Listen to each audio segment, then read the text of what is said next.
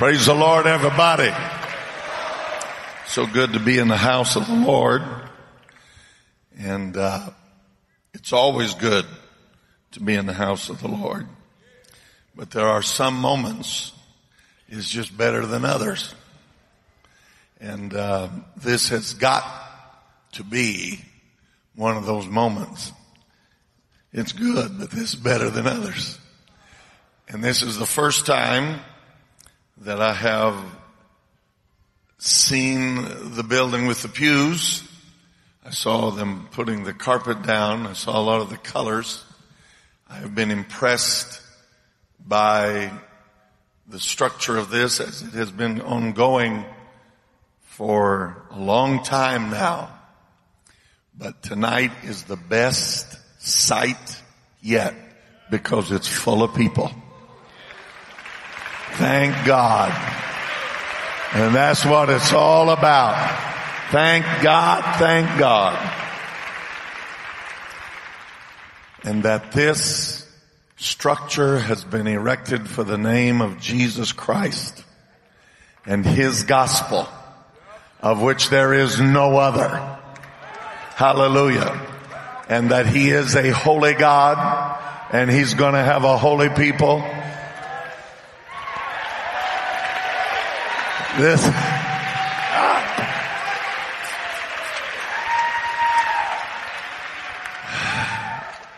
is a monument to what God will do for those that honor His name and honor His truth.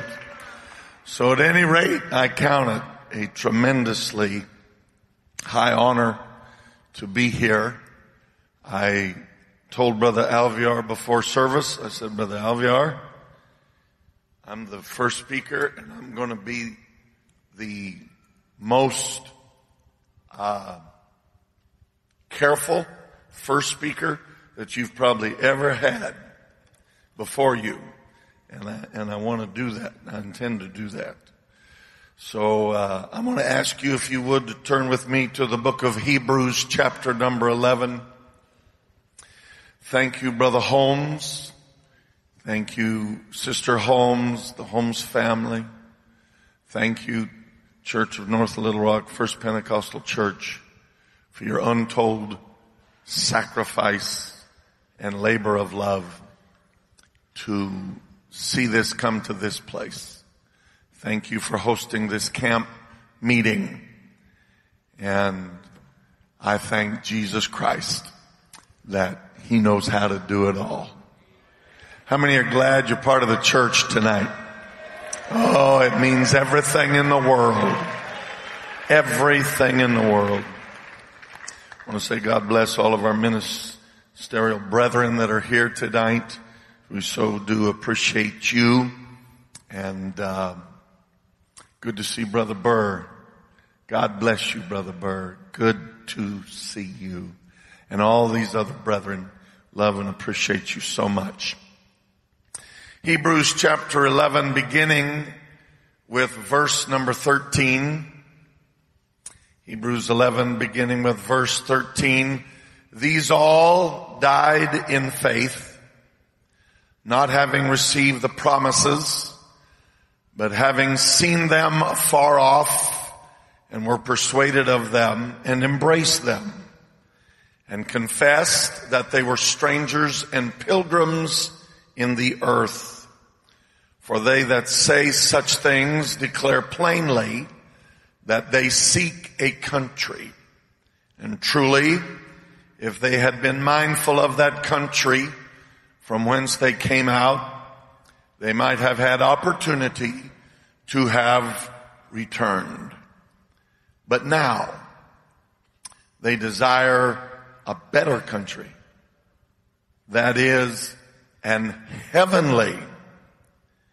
And then I think the next words are the most important of all. Wherefore, God is not ashamed to be called their God. God is not ashamed to be called their God, for He hath prepared for them a city. Let's ask that God would touch our hearts in His Word tonight. Lord, we love You. We are very mindful of Your presence. We ask God that You would anoint our hearts and minds to receive Your gracious Word. We love You. We stand in awe of You. Lord Jesus, we commit this service and our hearts into Your hands. Let the will of God, the perfect will of God be done in this house at this time, right now, in Jesus' name. God bless you so very, very much. You may be seated. Now, this message that I'm going to preach tonight, there's 3 phases of this, but they're going to be short phases. I may take more time telling you how I got this message. This is one of those rare times where I'm committed to another man. His name is O.C. Marler, and he is committed to me that when I preach this, I have to give him credit, and when he preaches it, he has to give me credit. Because we came up with this together, the main part of it. And where we got this, we were at camp meeting last week, and Brother Nathaniel Wilson was preaching, he was teaching, but God love him, he was rambling. And it was good rambling, very good. And I may ramble before I get out of here, hallelujah. But in the process of his rambling, he was talking about a book that had been written by a man by the name of E. Calvin Beisner, and it was an anti-us book. And a portion of the book dealt with, he had a little chapter, a page in there, something on how to witness to oneness Pentecostals and get them out of what they were in. And it was pretty inane, ignorant stuff that his whole book was inane and ignorant. But at any rate, his suggestions were pretty inane. I think many of our kids that are in good Sunday school classes could turn most of those guys inside out. But while Brother Wilson was talking about that, Brother Marler and I began to compile our own list based on my 30 years of experience in the ministry, his 40 years of experience. And between 70 combined years of experience, we have seen some ways that people get out, things that have messed them up. Now, some of what I have to say tonight, I'm going to be saying tongue-in-cheek. A little bit of humor, I think. But there's enough element of truth in it that it's painful sometimes. And some of the things that I will talk about, I think those that are in the ministry here tonight can probably relate to some of it a little better than others, simply because of their years of experience. But first of all, the main reason that Mr. Beisner and company would like for us to get out of this is that they think that we are in a very erroneous doctrine. And chief of which, they take exception with much that we preach and teach, but chief that they struggle with is the fact that we do not believe that there are 3 gods. Nor do we believe that there are 3 persons in a triune Godhead. And they think that that is heresy. Well, like the Apostle Paul said, after the way which is called heresy, so worship I the God of our fathers. Hallelujah. Amen. And so I'd like to, first of all, just remind us a little bit tonight that the bottom line bedrock of this church is based on the fact that there is one God and we know His name. Hallelujah. And we've got good company. Amen. Mr. Beisner does not appreciate it, but he will in time to come. That we have good company that believe in God exactly like we do. One of them is the patriarch David, who in 2 Samuel 7:22 said, "Wherefore thou art great, O Lord God, for there is none like thee, neither is there any God beside thee. According to all that we have heard with our ears." Can I tell you, David knew that there was one God, and that there was no God to his left, and there was no God to his right. There was none God beside him. He knew that Moses had it right. Amen. In Deuteronomy 6:4, when he said, "Hear, O Israel, the Lord our God, the Lord is one." Hallelujah. Amen. Isaiah 43:10 and 11. "Ye are my witnesses, saith the Lord." And anytime you see Lord in all caps in your Old Testament, that is the Tetragrammaton, and that is Jehovah. That literally means Jehovah. That's what the King James translators did with that now lost pronounceable word. "You are my witnesses, saith the Jehovah, and my servant." He's speaking of Israel, "whom I have chosen, that you may know and believe me and understand that I am he. Amen. Before me there was no God formed, neither shall there be after me. I, even I, am the Lord, and beside me there is no Savior." There is no Savior to his left. There is no Savior to his right. Hallelujah.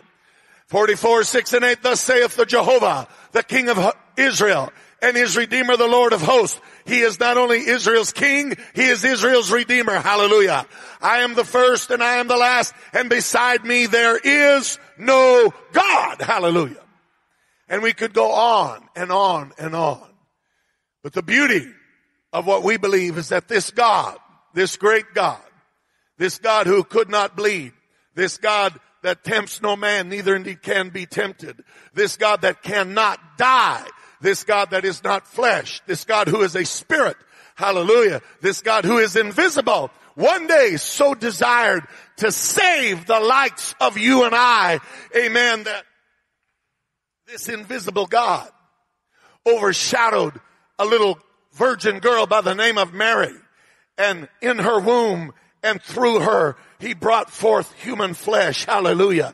"And unto us a child is born. Unto us a son is given. And his name shall be called Wonderful, Counselor, the Mighty God, the Everlasting Father, the Prince of Peace." I'm glad John 1 and 10, he was in the world, and the world was made by him, and the world knew him not.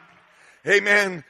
2 Corinthians 5:19, "To wit, God was in Christ, reconciling the world unto himself." 1 Timothy 3:16, "Without controversy, great is the mystery of godliness. God was manifest in the flesh." Hallelujah.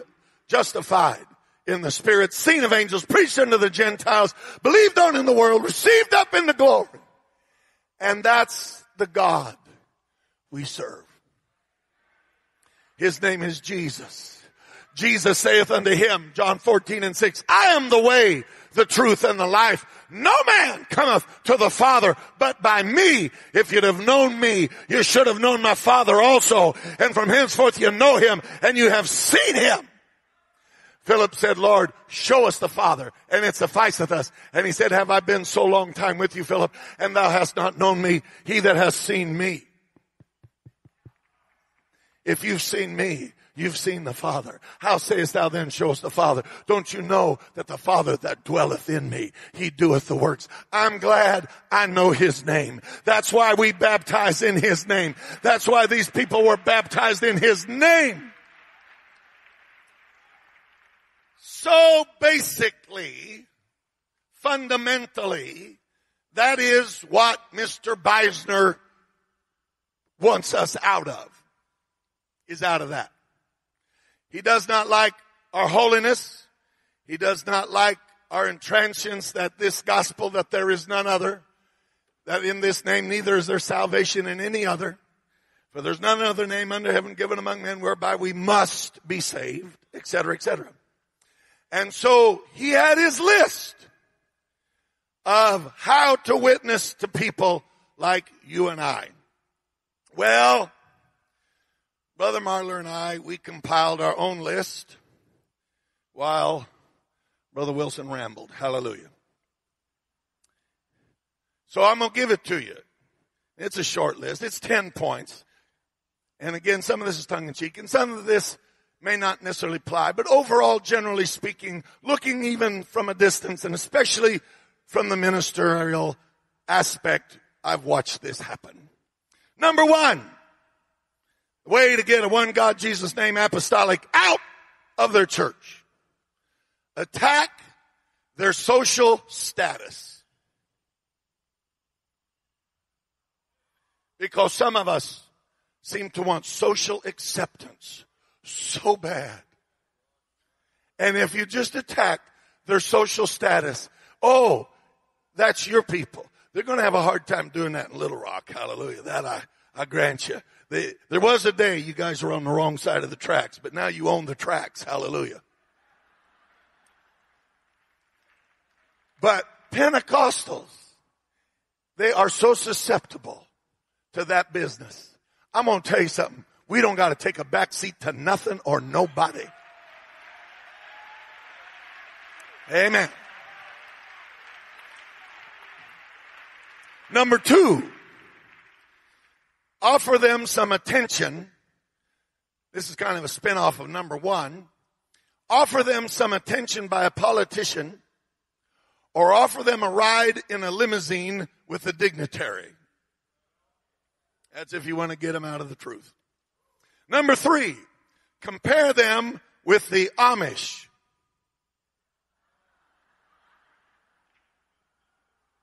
Compare them with the Amish. Make fun of their holiness. Number four, have someone hurt their feelings, especially from within. And especially make it the pastor. And if you really want to go for the juggler, hurt the feelings of their children. That's if you want people to pack up and leave a one God, Jesus name apostolic church. Hurt their feelings. Let somebody within hurt their feelings. Let the pastor hurt their feelings, or hurt the itty bitty feelings of their children. Oh, God help, don't ever touch their grandchildren. I need to add that to my list. I ain't got my pen on there. I won't give you credit for that, but I got to add that on there. That's too good to pass. Stick with me, Brother Alviar. We're hanging in there, brother. I don't want to ramble, but I don't want to miss that either. Got a friend of mine, he could not be here. There was a death in his church, but Brother Miles Young told me this the other day, that a lady in his church in Oakland was going down the street, passing out tracts, talking to people. There was a lady leaning up in a corner of a building. She was an obvious derelict. Her clothes were in tatters. The scars of sin were on her face. She reeked of alcohol. Her eyes were bloodshot. And the lady came up and began to witness to her and talk to her. And the woman that was in such pitiful condition, she said, "You're Jesus' name, aren't you?" And she said, "Yes." She said, "Your holiness, aren't you?" "Yes." "You believe there's just one God, don't you?" She said, "Yes." "How do you know all of that?" She said, "Because I used to be in Von Morton's church." And she told her name. And Brother Young called Brother Morton, called the woman's name. He said, "Miles, she was one of the best women that I ever pastored in my life. She was a Sunday school teacher. She was a builder. She was a worker. She loved God." Said, "One day, I pastored her for years. I had to correct her teenage son. And a little root of bitterness got inside of her because I had to corral her teenage son. And now the boy is not in church and the mother's a derelict in the streets of Oakland. Oh God, deliver us. Somewhere it's still true. Great peace have they which love thy law. Nothing shall offend them. We need to let the pastor be the pastor. Preach to me, brother. Preach to my babies. Preach to my grandchildren. We gotta be saved.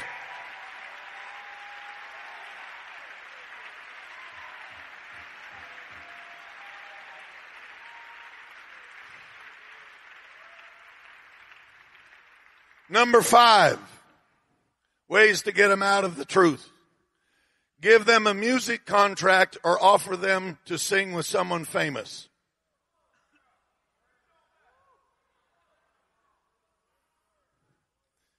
Number 6, deny them an office or vote or take them out of an office or sometimes even put them into an office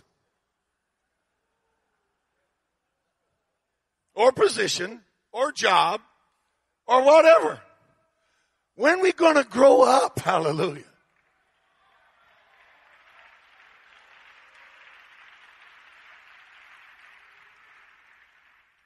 Number 7, bless them with so much money they can no longer afford to pay their tithes. Like the one man I knew of, that when God found him and put him in church, his tithes, when he started paying him, was $5 a week. But he never missed. And he never missed. And then he learned the art of giving and offerings. And then time went on and God blessed him and God blessed him and God blessed him. And when he came to the place that his tithes were $500 a week, he asked for a meeting with his pastor. And he leaned across the desk and said, I can't afford to pay that. So the pastor leaned back across the desk and said, well, I'll tell you what, let's pray that God takes your income back down to where you can afford to pay it.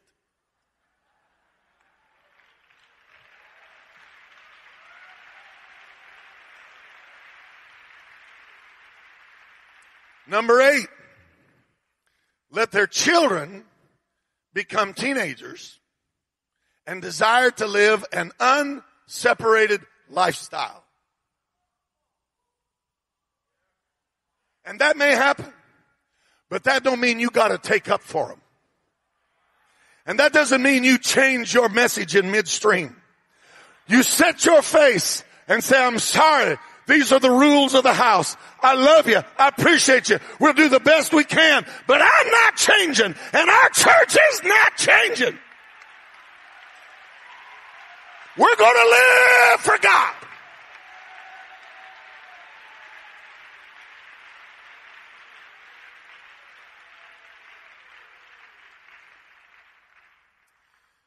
God forbid it'd be like one pastor that I know of, that his daughter was in the choir. And she came to the place she wanted to start cutting her hair. And he said, you will not be in our choir. So she went to every woman in that large choir. And she said, if we all do it together, he'll buckle. And one night, every one of them showed up with their hair cut. He should have kicked every one last one of them, and he buckled, and he never opened his mouth. And today, they're not even preaching baptism in Jesus' name. Can I tell you something? Somewhere. Woo, we got phase 3. Well, it'll get better. Number 9. The best way is to offer them a God that will make no demands, by way of a loose, unfaithful, unbelieving, worldly church. And number 10, the very best way is to get them a high charisma Balaam type pastor who will show them how to do it. That's the best ways to get people out. However, oh, and by the way, and when people end up in that mess and they want to get out of it and they want to go back to the roots and they want to go back to where Jesus is still God and we still baptize in Jesus' name and we still believe in holiness and separation from the world, woe be to the pastor that lets him come to their church.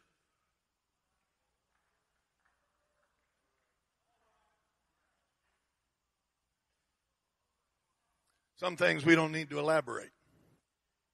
Hallelujah. But I'm going to tell you this much. We're all going to face God, brethren.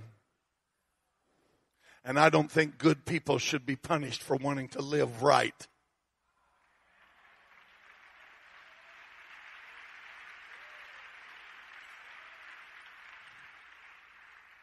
So phase 3.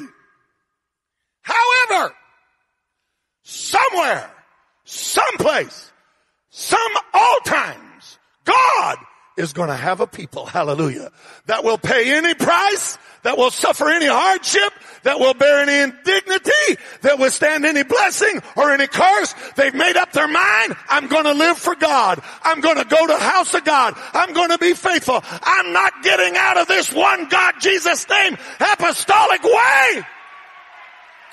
It's the best way. It's the only way. It's the right way. It's the real way.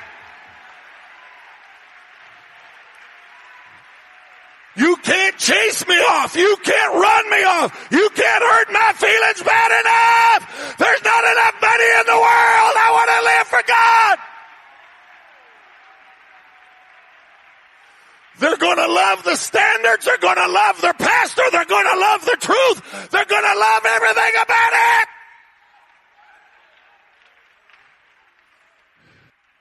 If their name is Joseph and they have to overcome envy, false brethren, rejection, temptation, being lied about or forgotten, so be it. You cannot chase me out of this. I'm going to live for God. If their name is Paul and they receive 5 stripes, 5 times 40 stripes save 1, 3 times you beat him with rods, 3 times they're in a shipwreck.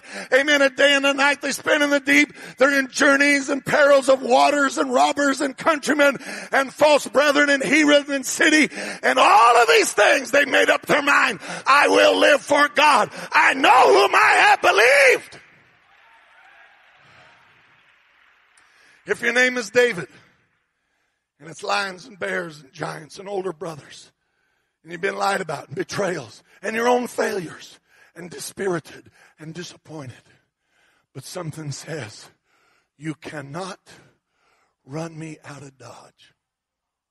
I am in this church to stay. If your name is Job and they lose all finance and lose their family and lose their health and lose their friends and lose the goodwill of their life, of their wife, and they lose the feeling of the presence of God, yet, hallelujah, there's something inside that says, I have nowhere else to go. There is no other God. There is no other truth. This is where I stand. If he kills me, I'm still going to be here.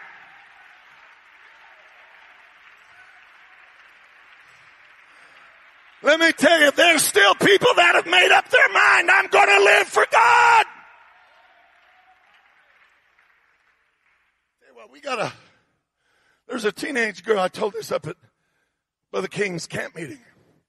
And this girl and her mama, they moved down to our area 2.5, 3 years ago. So God knows they came from good stock. But this girl, and I didn't even know she was in ROTC. She's in a public high school. She's in ROTC. I did not know she had a 4.0 grade average. Nor did I know that one day they came to her and said, okay, Naomi, we've let you wear your skirts, your dresses all this time. But we're going on a tour. And we're going to be doing some parades and stuff.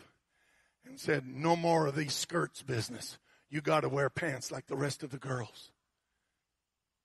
And Naomi said, I won't do it.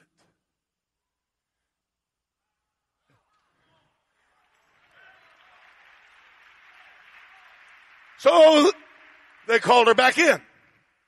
Said, now Naomi, this is what's going to happen. We want a meeting with your family, your mom and dad. Dad's not even in church, and your pastor. She said, that's fine if you want. She said, but it doesn't have anything to do with them. This is my conviction, and I'm not changing.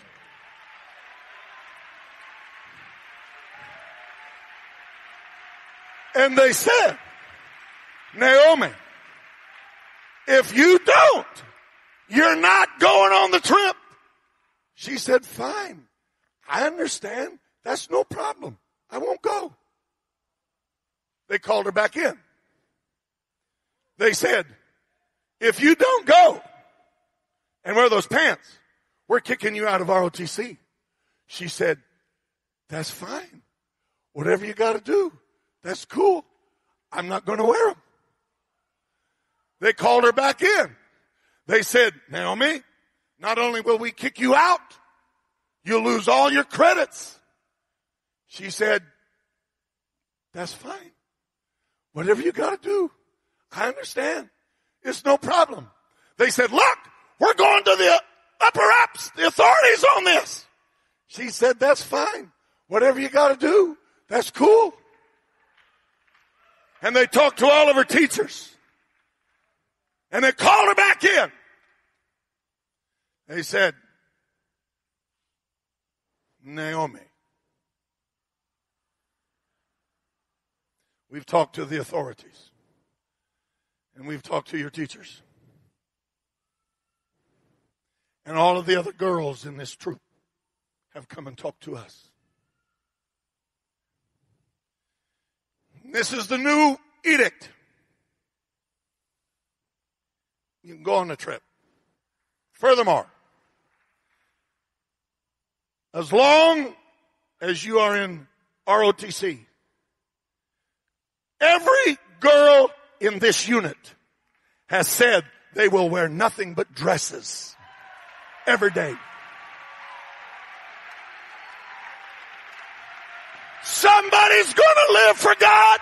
Somebody's going to do it. Somebody's going to say, hey, I'm in this for the long haul.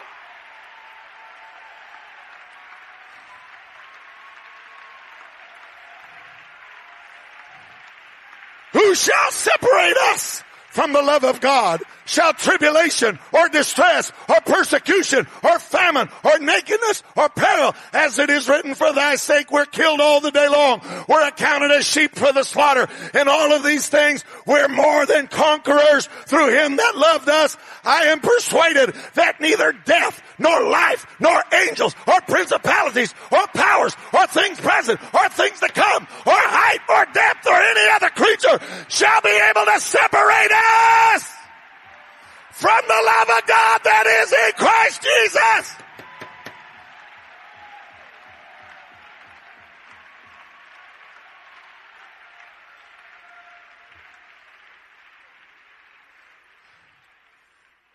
I'm about done.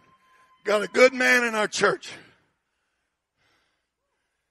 He used to live in Texas. He used to work and had a high job in quite a corporation. He had a lot of stock in that company. And they offered him a position if he'd come back to go back to work for him. It was a tremendous pay raise. And he came to me about it.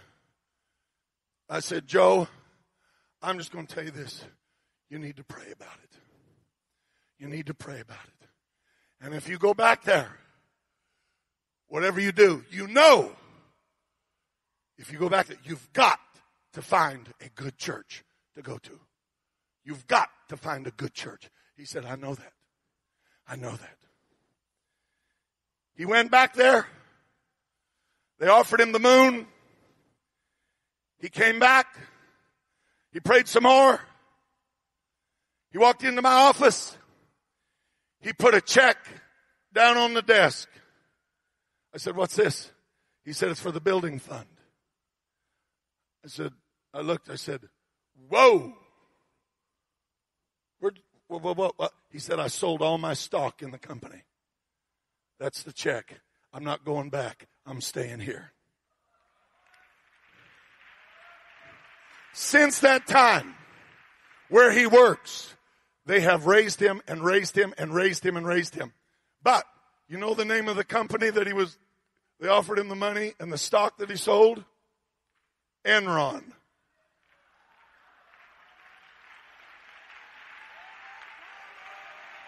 Hey, brother, walk with God. It's going to be all right. Do what God wants you to do. It's going to be okay.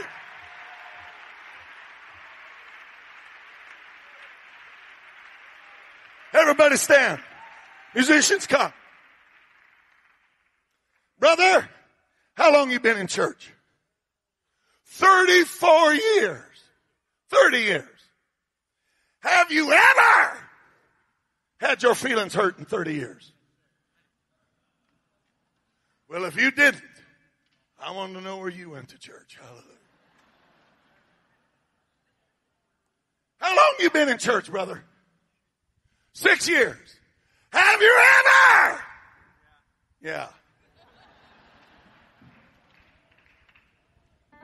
How long you been in church? I don't want to get technical here. Have you ever made a mistake in 21 years? More than one.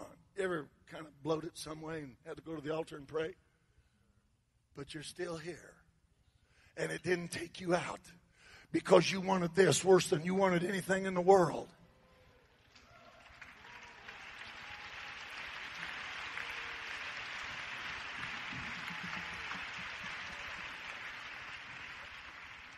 You are in the church, right? Okay, I'm going to make sure. How long you been in? All your life. Have you ever had your feelings hurt? You're young. You're strong. Do you go to public school? Has the coaches ever come to work on you about being in sports and stuff, or your buddies? But you're here. Well, why is that? Can I tell you, in the year 2004, there are still people. God is not ashamed to be called their God. David lived for me. Joseph lived for me. Abraham lived for me. And in 2004, there are still people in America, Babylon, they're going to live for me. And I'm not ashamed to be called their God. They'll walk with me. They'll talk with me. They'll stand in the face of opposition. There ain't nothing going to pull them out. Let's lift our hands and determine we're going to be of that number in Jesus' name.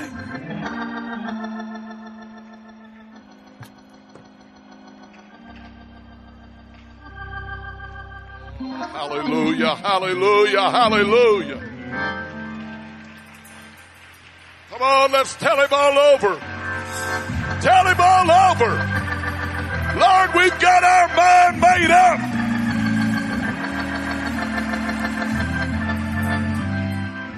Why don't you shake your right fist at the devil tonight? Tell him all over again. I've got my mind made up. I've got my foot on the rock. You're not going to turn me around, devil.